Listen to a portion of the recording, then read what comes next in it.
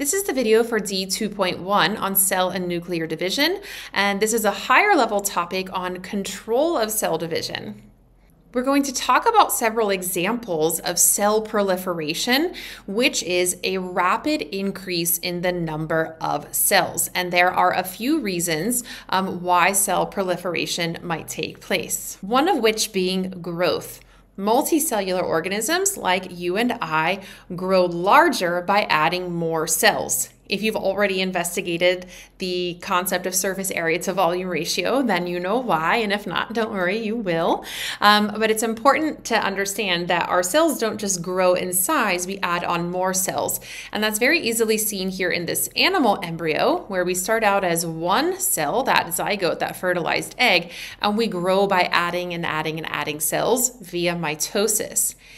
In plants, this is going to happen in a region called their meristem, and we'll focus specifically on apical meristems. Apical meristems occur at the shoot, that's the top of the plant, and at the root, the very bottom. So apical meristems are going to be zones where there is a lot of cell division, high rates of mitosis.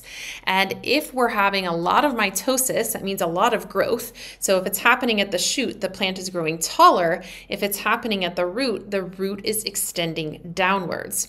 And one of the things that I highly suggest that you do is take a look at a root tip underneath of a microscope. Onion cells or onion plants tend to work really well here, and you'll notice that there are a lot of cells undergoing mitosis in this apical meristem compared to other parts of that plant. The second reason for cell proliferation is cell replacement. A lot of our cells have a definitive lifespan, and some of them can be relatively short, like a matter of days. No matter what their lifespan is, if they have a pre-programmed lifespan or a cell death, then we're going to need to have a process for replacing them. A great example here is skin cells. So on the very outer layer of our skin, these are actually not living cells. They are dead cells. New cells are produced way down here in the dermis, the very inner layer of our skin. These new, brand new skin cells eventually push their way to the top. By the time they get here, though, they've lived their entire life, and then once they reach the surface here, they are dead cells.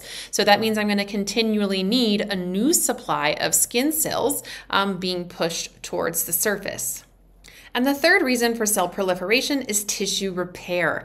Repair is something that would follow an injury or a wound. So if I have a wound, that means that I've had some kind of cell death, and all of those cells that are dead or destroyed are going to need to be replaced. And that means we're going to have to really kick up the rates of cell division, of mitosis, in order to replace those dead cells.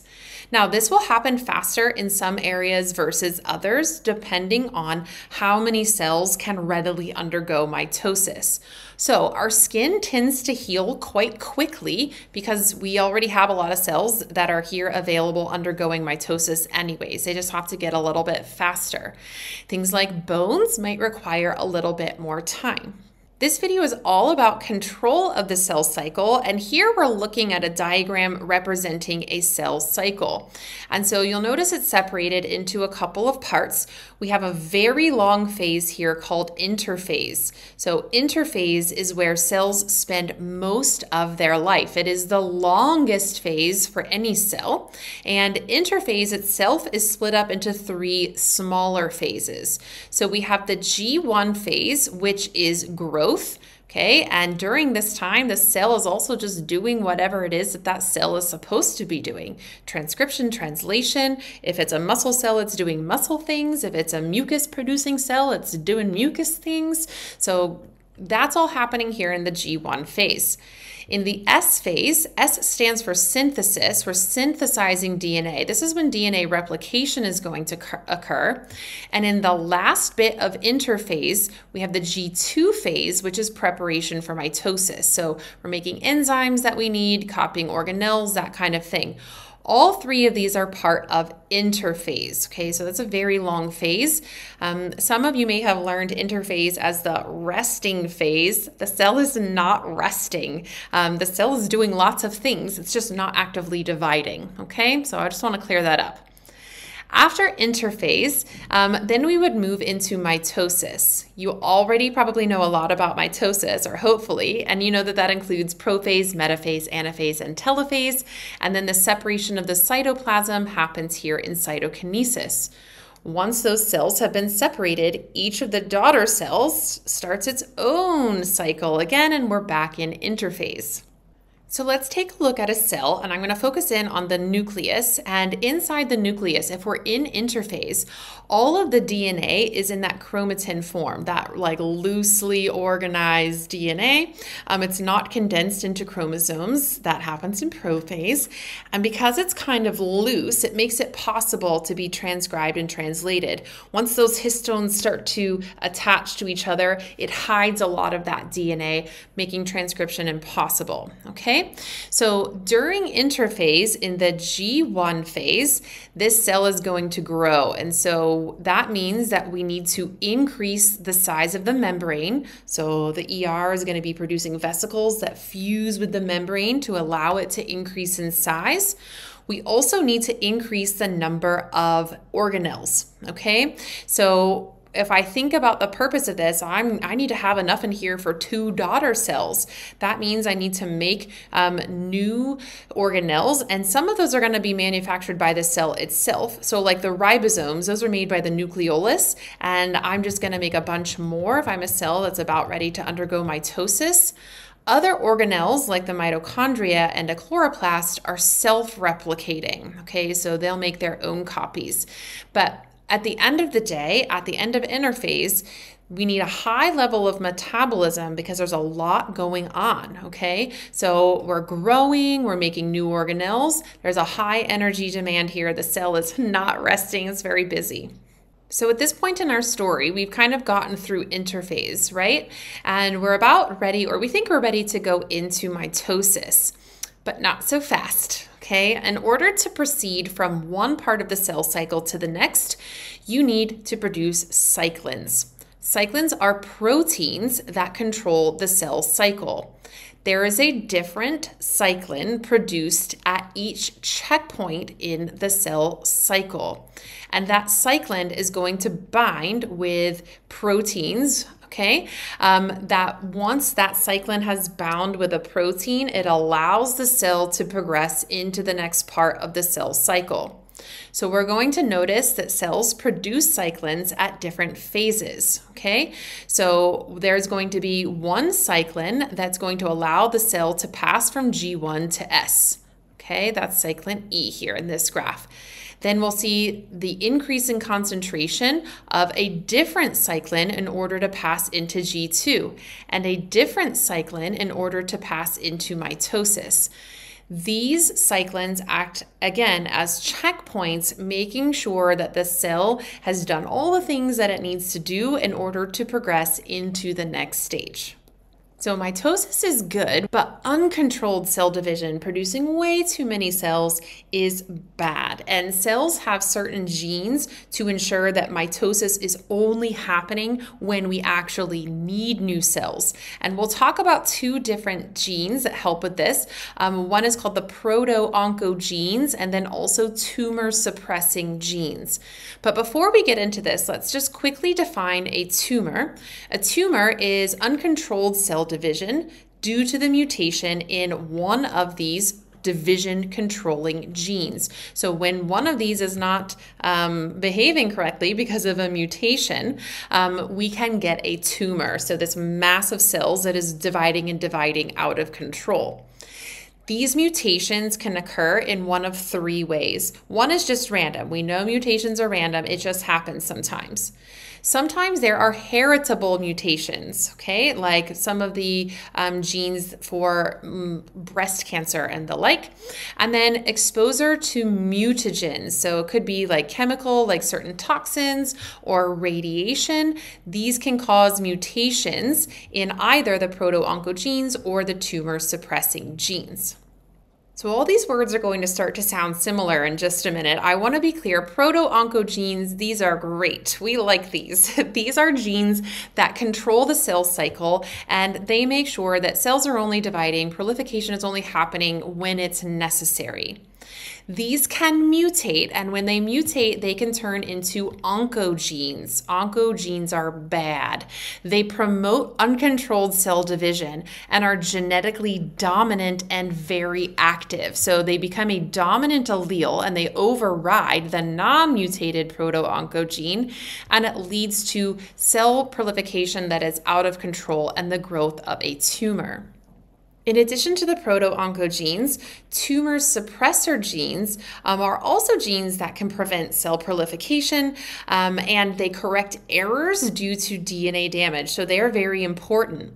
If a mutation occurs, it's generally genetically recessive. So you would need 2 copies of that recessive mutated tumor suppressor gene in order to grow a huge tumor. This is why the number of tumor cells is relatively rare compared to the number of normal cells in our body, because this is genetically recessive. Most of these tumors are harmless, so they're going to sit here. You may have seen that or heard that referred to as benign, okay? So just because they're there doesn't necessarily mean that they are causing problems, but they are the result of mutations in those tumor suppressing genes. Now, if you're not too distracted by my amazing drawing, let's talk about some different types of tumors.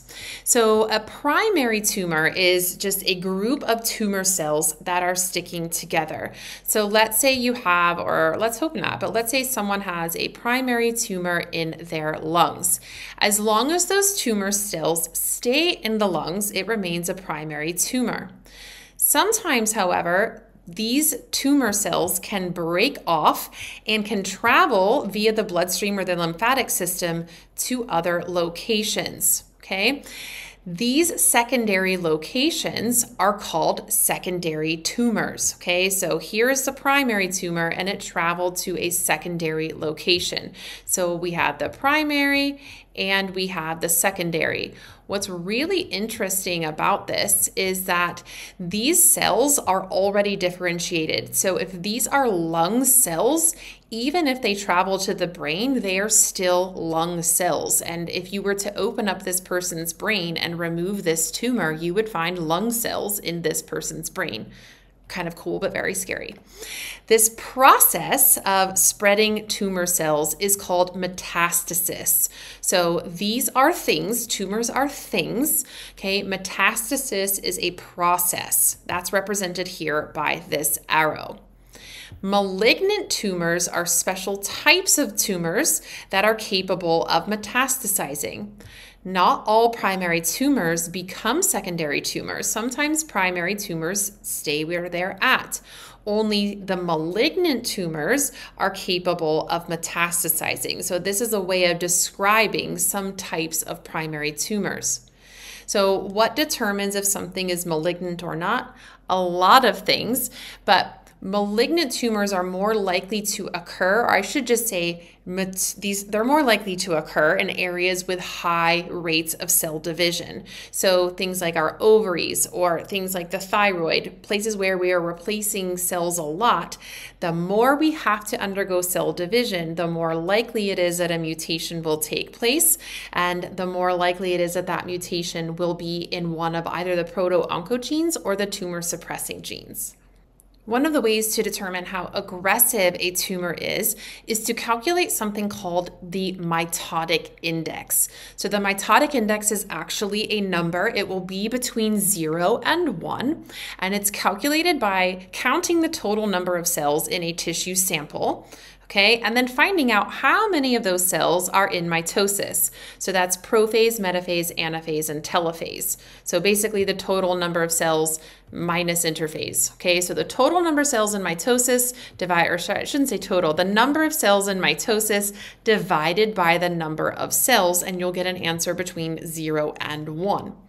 The higher the mitotic index, the more cells that are undergoing mitosis, which means that there are faster rates of cell division. If you're looking at an area of growth, like let's say your bones versus my bones, your bones will likely have a higher mitotic index because you're adding a lot more cells. You're still growing, I am not. But if we're not looking at areas of growth, if we're looking at tumors, a higher mitotic index can indicate a more aggressive tumor. So for example, in this sample, I'm looking at these cells. Most of them are in interphase. Whereas in this sample, I'm seeing a lot more cells in various stages of mitosis. So something to think about here in calculating that mitotic index and one of the ways in which our cells control cell division. Again, theme D is continuity and change. Continuity being, can we get that DNA passed along to the next generation in those daughter cells? Change being, well, what are some of the ways in which cell division can go awry? So please do keep an eye on that thematic approach.